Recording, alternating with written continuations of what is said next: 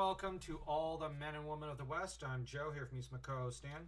Hello and greetings. Today we're dealing with Chapter 3 of The Queen of the Black Coast. A chapter I should like, but I find meh, because it deals with lore, yes, but not enough, and not enough detail that I like. We find out that the gorilla guys predate mankind, constructed the village, or I should say the city, that the pirates are raiding. The gorillas had achieved a level of civilization and whatnot that humanity could not dream of. They were basically Planet of the Apes, winged apes. The magnetic poles shifted, their waters became poisoned, and when they drink it, they'd go insane. And from that, they then descend into a state worse than the darkest of nightmares of mankind. At least that's how it's described in the text. Driven insane, they began to throw themselves into blood feuds. Then when they became even more barbarous than that, they began committing cannibalism and whatnot. As to mankind, Stygians eventually showed up, or pre-Stygians I should say, showed up, hoping to find land to colonize, only for them to be chased off. Then dark-skinned barbarians showed up with skulls attached to the prows of their ships, a rather creepy image, and should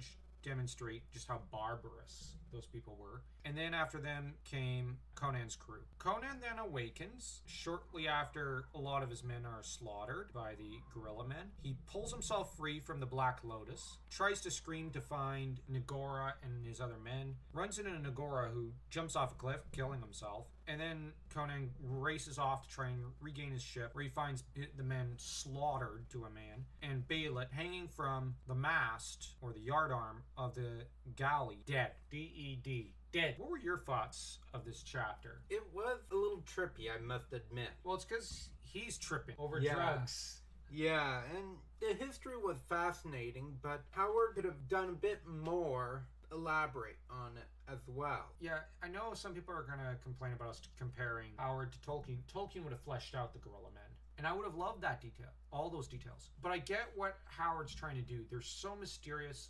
They stretch so far back in the past. They defy human comprehension, in a way. Their descent into madness, I kind of feel he's kind of giving a warning sign of humanity right now. You know what I mean? Like, we have risen so far above barbarism right now. It's a miracle we've reached this far and have come so far. I mean, we have electricity, we've got plumbing. All these things are miracles.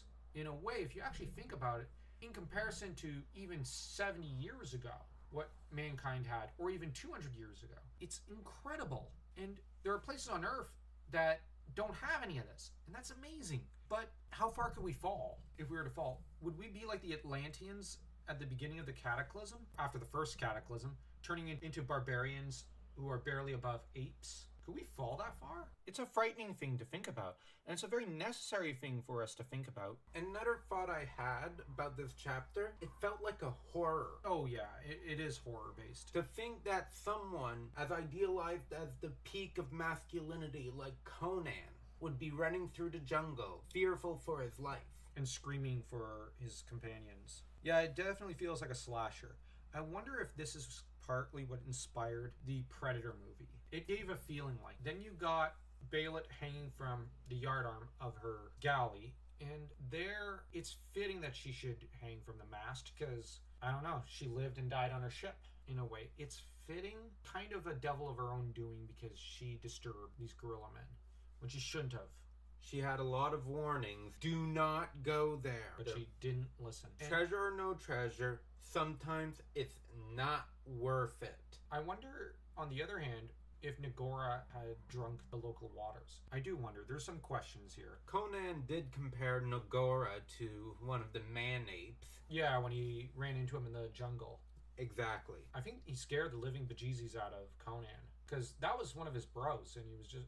But I would have liked it if Nagora had been more fleshed out in earlier chapters. But that's all we've got for you for now. Wait till the next chapter to see what we think of that one. And the 5th chapter, of course. If you enjoyed this video, don't forget to smash that like and that subscribe button as though you were Conan smashing his enemies to itty-bitty pieces.